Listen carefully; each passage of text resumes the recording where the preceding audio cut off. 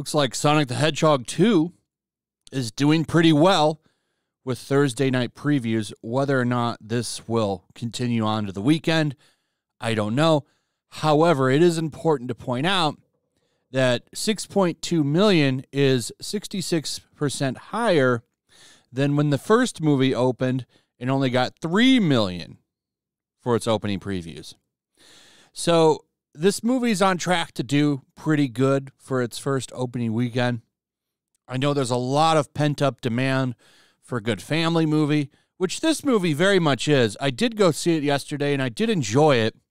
I think it's a movie you could definitely take your family to. And the great thing about it is a lot of the parents probably grew up with Sonic the Hedgehog games, and there's a lot of references for them in this movie. And this isn't a spoiler, I'm not going to spoil it, but there's a scene where Dr. Robotnik's minion, I think his name is Agent Stone or Sloan. He's running a coffee shop, and it's called the Mean Bean, which is, of course, a reference to Dr. Robotnik's Mean Bean Machine, which is a old puzzle game from the Sega Genesis era. It's just little stuff like that that I definitely appreciate.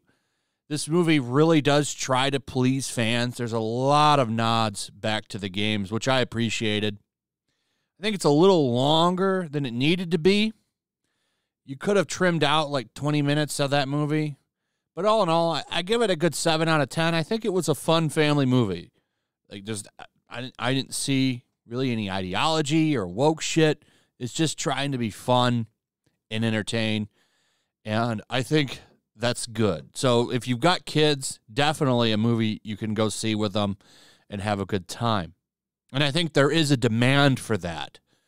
And a lot of people probably going to go see it. The real interesting question is, how will this movie affect Fantastic Beasts? I hope it crushes it. And it will also probably piss off critics if this movie does well. Because don't forget, this movie, they very, very much want to shut this movie down. They tried real hard to shut the first one down because they didn't like that the studio listened to fans and wanted to make fans happy. This movie goes out of its way to be fan-pleasing. And they didn't like that. Remember that weird war that they were trying to push with Sonic versus Birds of Prey? That was hilarious. That was like right before the COOF lockdowns. You had all of the shills out there saying, go see Birds of Prey over Sonic. There were literally accounts out there trying to say that only racists go to watch Sonic and shit. It was a weird time. Unfortunately, this movie doesn't have it this time. Maybe against Fantastic Beasts, that could be a thing. We'll see. You know, they're already out there trying to damage control for that movie. But the good news here, did well. It looks like it's going to crush all of its competition, including this movie called Ambulance, which really doesn't look like that bad of a movie, but that movie's doing awful with $700K for its opening day. So we'll see how it does. I'm hoping the movie does well. I like this franchise. I think it's fun. I'd like to see a third one get made.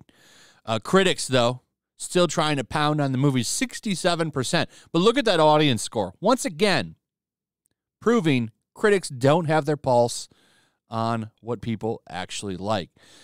98% audience score versus 67% critic score. They're, of course, trying to bring this movie down, review bomb it, just like they did with the original. This compares pretty closely to the original.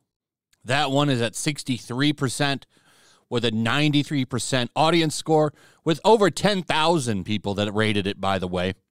So this movie's on track, if this holds, to be more enjoyed by audiences. One thing I'll point out, if you didn't like the human characters in the original, they're not in this movie. This movie is all Sonic and Tails and Knuckles and Jim Carrey, who's once again fantastic in this movie, by the way.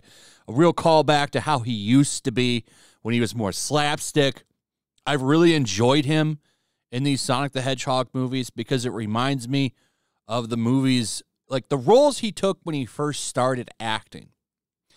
So I do like it, even though I don't like his political views and how he's kind of been over the past couple of years. I still like a lot of his older movies, and I think he can still be funny if he wants to be, and he definitely doesn't disappoint in this movie or in the old Sonic. I liked it. It's like a return to form for him, though I think he's bouncing out of Hollywood.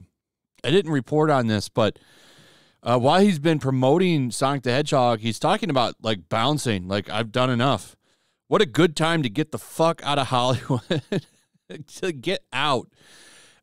From what I understand, like, all he does is hang out with his family and enjoy his grandkids and paint. I think that's, like, all he's doing, and he's probably saved his money. He came from a poor background, so he's probably invested and saved and doesn't have to work anymore. Getting out of the nasty hive of Hollywood, maybe that'll take him back to real life. But, you know, I don't know.